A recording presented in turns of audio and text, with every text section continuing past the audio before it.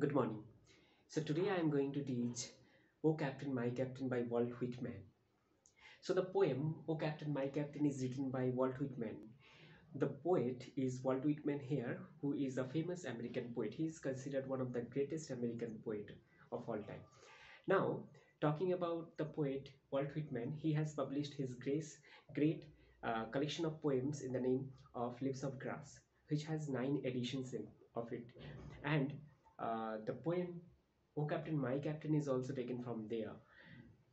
Now, Walt Whitman was writing in the background of American nationalist movement, and he has written many poems on that issue.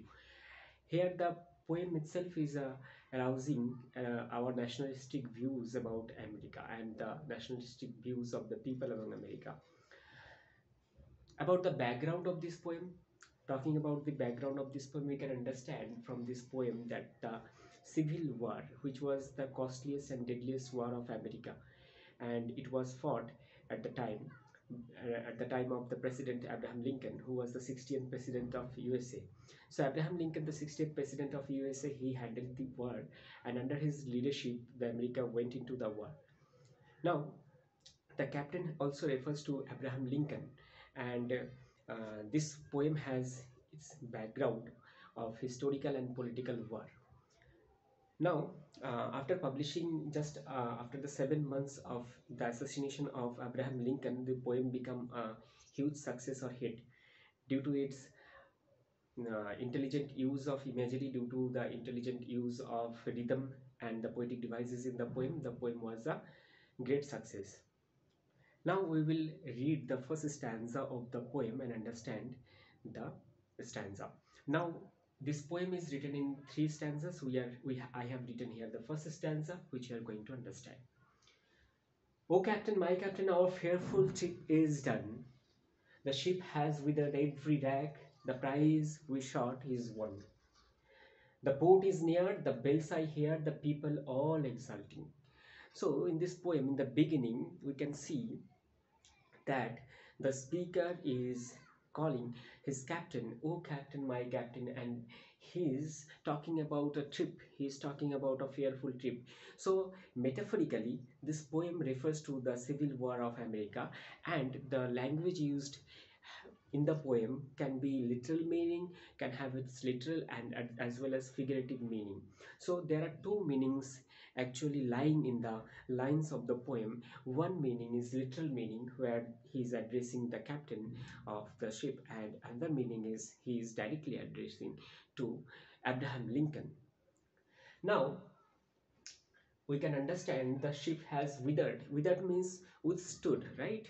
So the ship has actually uh, come out of all its difficulties. The ship has come out the difficulties, and the prize we shot is won. That means the Civil War has been won by America, right? Now the port is near, so that means that they are nearing to a win, and they are reaching to the end of the war, and they can means obviously the people are cheering at this time. So the speaker is saying that he can hear the bells, he can see the people are exulting, while follow eyes the steady kill, the vessel grim and daring. But oh heart, heart, heart, oh the bleeding drops of red, where on the deck my captain lies fallen cold and dead. So now the poem is suddenly changing its tone. The speaker is actually in the second part of the first stanza is changing its tone, right?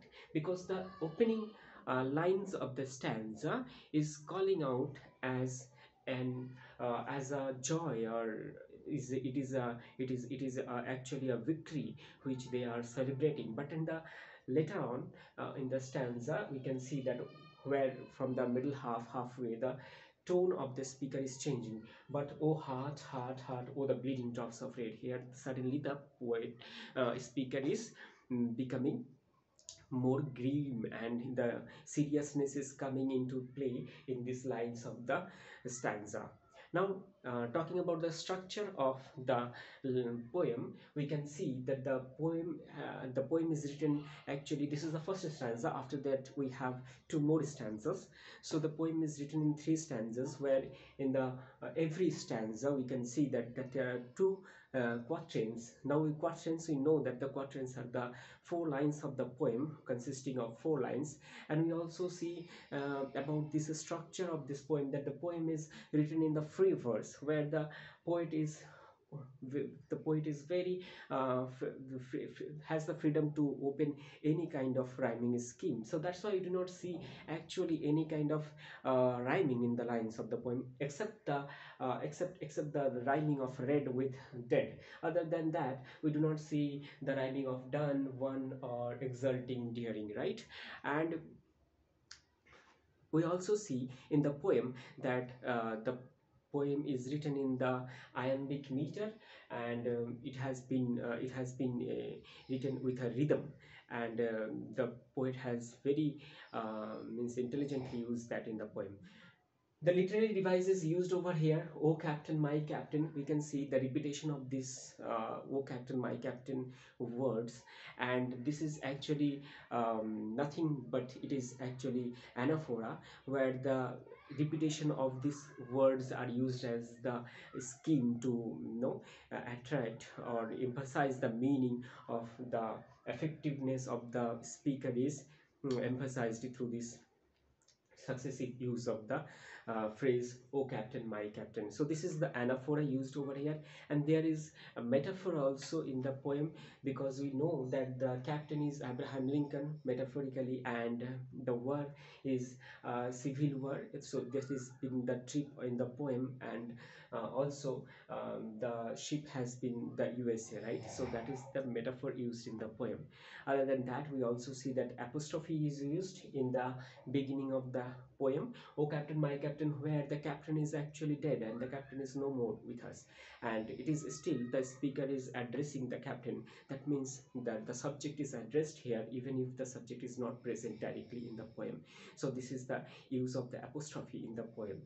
And we have also the imagery in the poem, because the "fallen cold and dead," this line "fallen cold and dead" is actually trying to express the image, or it is visually creating the image of the dead body of the captain. And that's why the imagery is used, because in the imagery we see that the poet tries to evoke the sensory organs, sensory experiences, like the taste, like the hearing, like the smell.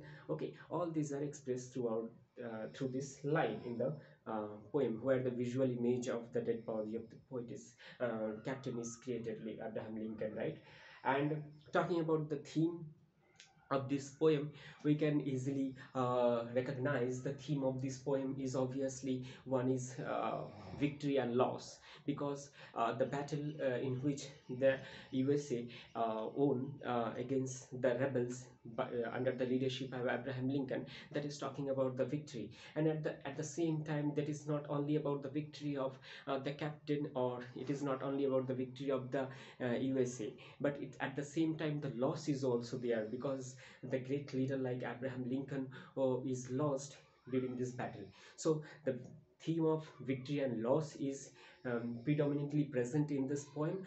At the same time, we can also see the irony in the lines of the poem, because uh, the battle is won, the civil war has been won, but there is and the speaker is addressing the great president Abraham Lincoln, but Abraham Lincoln is not anymore alive with us. So there is obviously the lying irony present in that poem. And then we have also the loyalty, the theme of loyalty, because Abraham Lincoln was very loyal to his nation, and that's how the war has been won by him under his leadership. So he had been very much consistent in you know uh, in dominating the rebels, and therefore the theme of loyalty also comes into play. And also we can see there are many other meanings which are implied in that poem. And when we read the next stanzas, like the second stanza and the third stanza,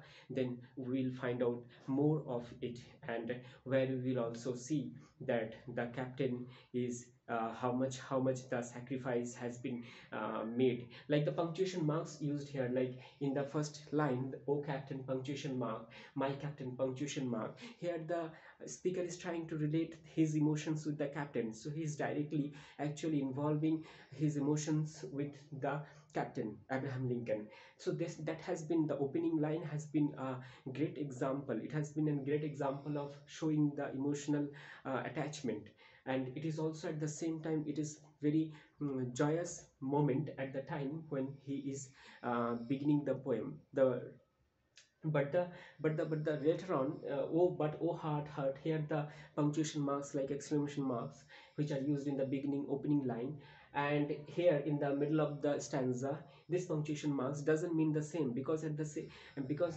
in this line the punctuation marks plays as an descending of the emotions, like from the joy to grief. So here the speaker is becoming more mournful, and we know that this poem is also an elegy. So the poem has been mourning the death of the captain, so the poet's tone is also changing afterwards. So we all see this kind of examples of the change of the tone and the change of, the emotions from the beginning to the end in the next two stanzas.